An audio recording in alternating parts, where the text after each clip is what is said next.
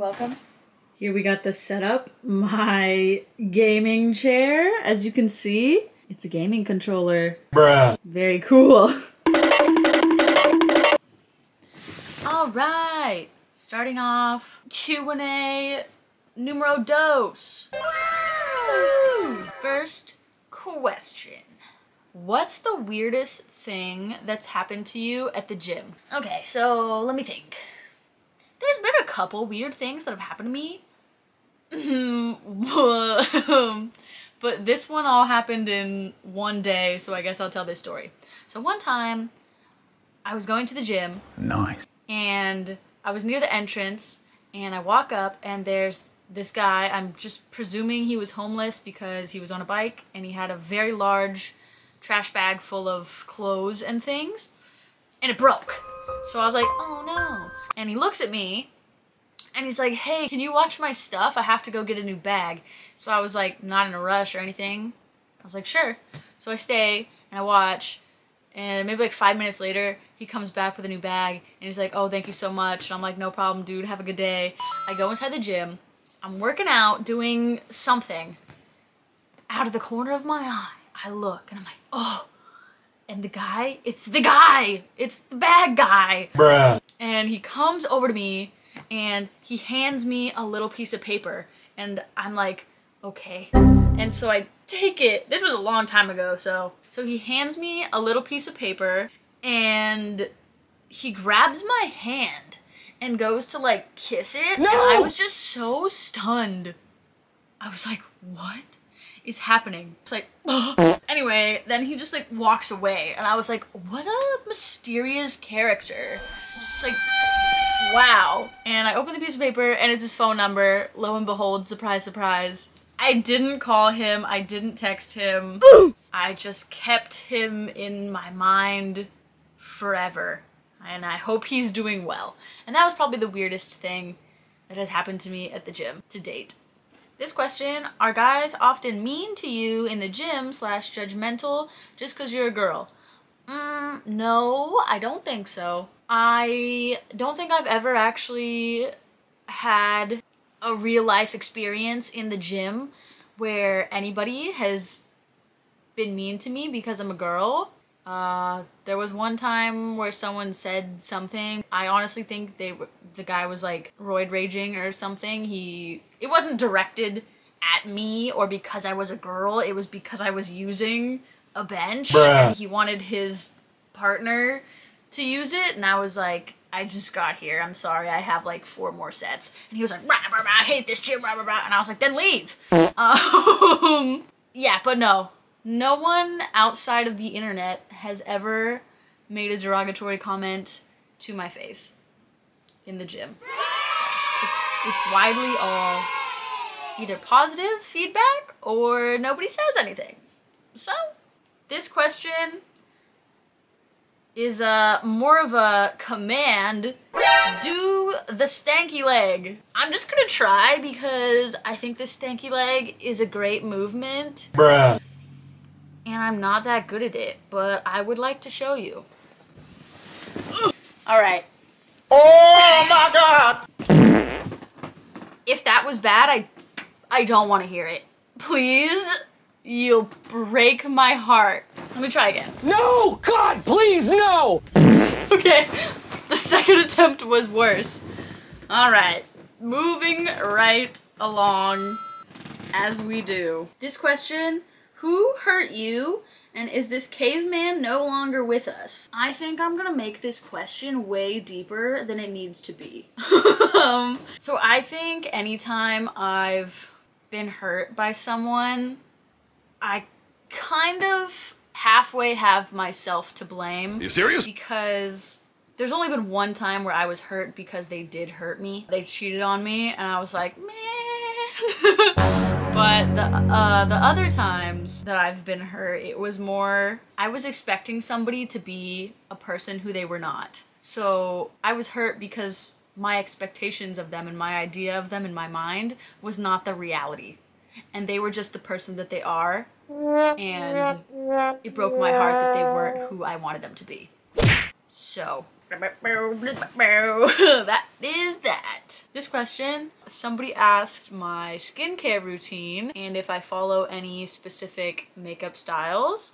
Admittedly, I don't think I have the best skincare routine. I do wish it was better. I wish I was one of those people who like to use nice lotions and knew what things meant and understood chemicals. You know what I'm saying? I don't though. So, L for me. But this is what I use. Honestly, I don't really care what I get. I just kind of go to the store and look. I use this one app though called Yuka, and you just like scan barcodes and it's supposed to give you a rating on how good a product is chemically for your body. Right now I have this Clean and Clear Morning Burst. I like this one. It works well for my skin. It's a pretty popular one. Sometimes I also use this Cosmetics. It's on Gorilla Mind's website. It's from Gorilla Mind. So if you want some of this stuff, code beef.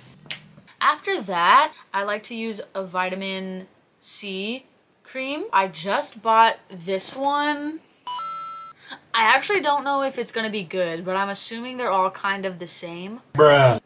Let's smell it. Let's see if it smells like oranges. Oh my god, it's orange!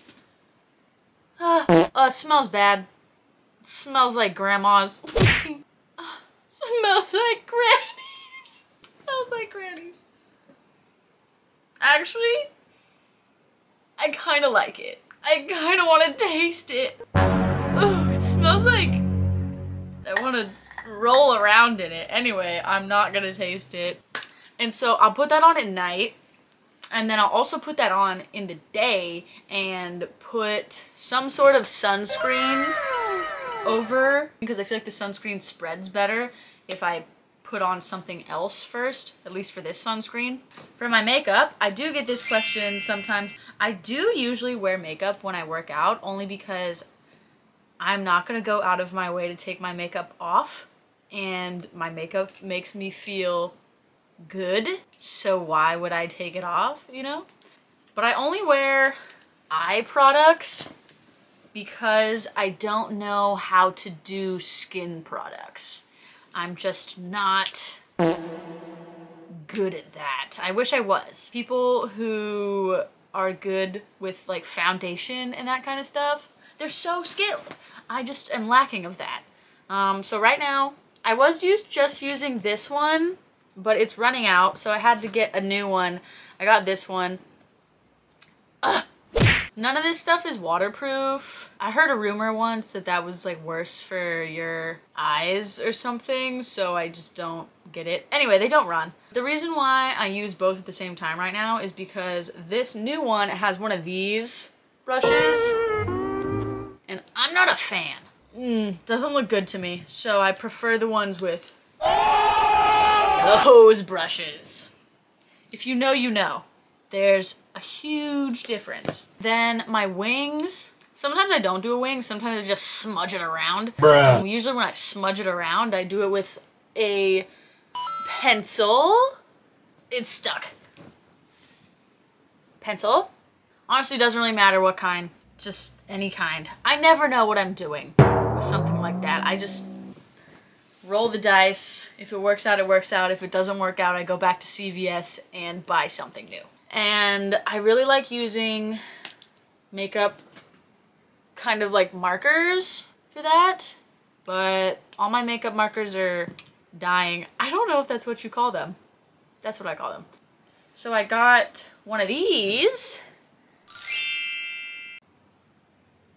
One of these. It makes me feel like a wizard NANI? When I use it, because it's, or like an ancient philosopher, because you like dip it in the ink and then you go to work on your ancient scripts, which are your eyes. So that's my makeup and my skincare. Okay, this one's not a question, but somebody just sent me these cute little text guys, so I'm gonna show you because they're cute. I don't know what it is. It looks like someone flexing with like a little side eye, and then someone with their buns out, maybe? You be the judge. Let me know what you think.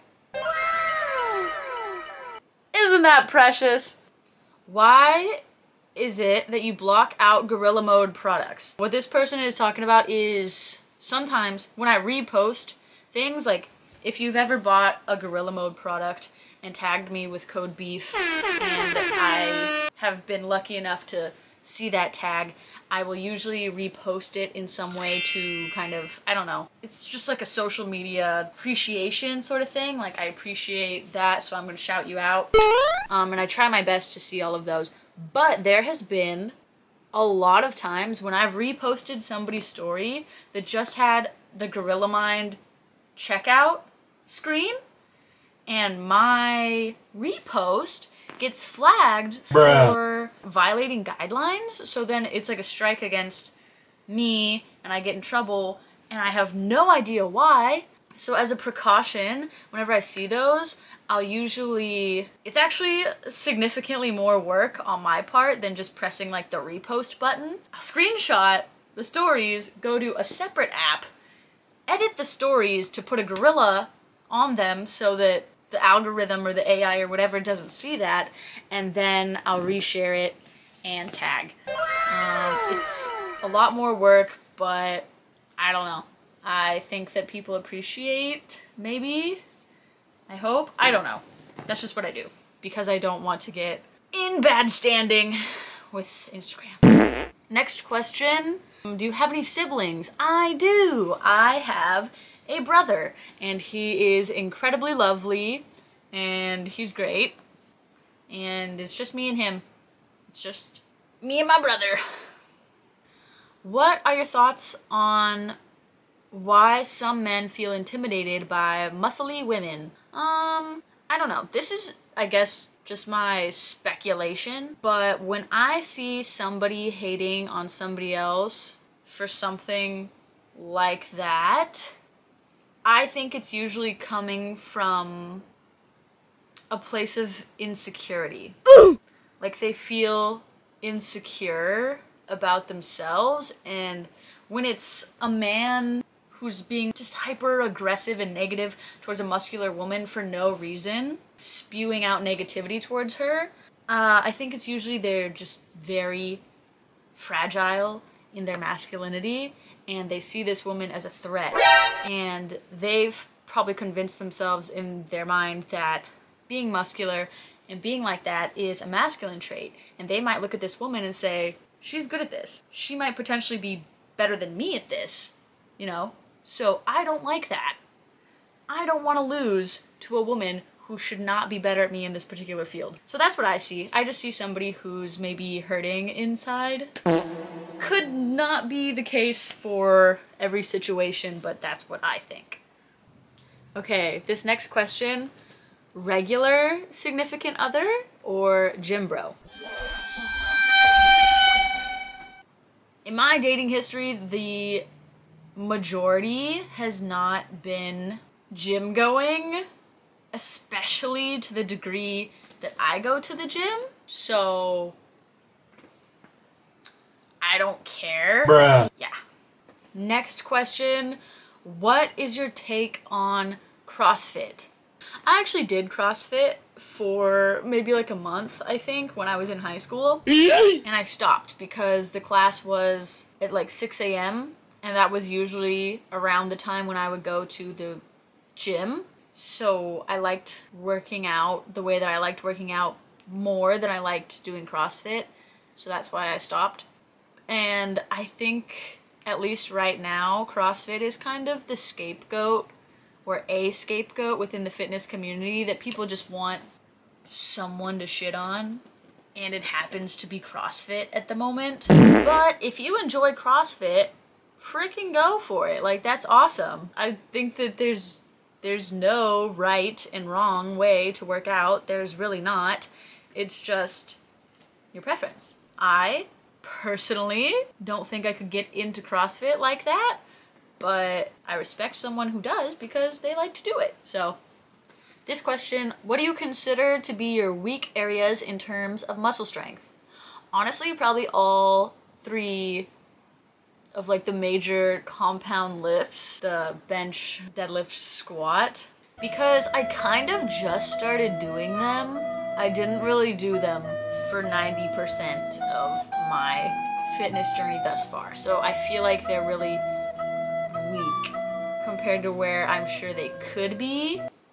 Right now there's something that I'm not happy with. Anyway, if you made it this far, I'd like to say thank you and have a beautiful rest of your day or evening or whatever it happens to be. And I'll see you around. Okay, adios.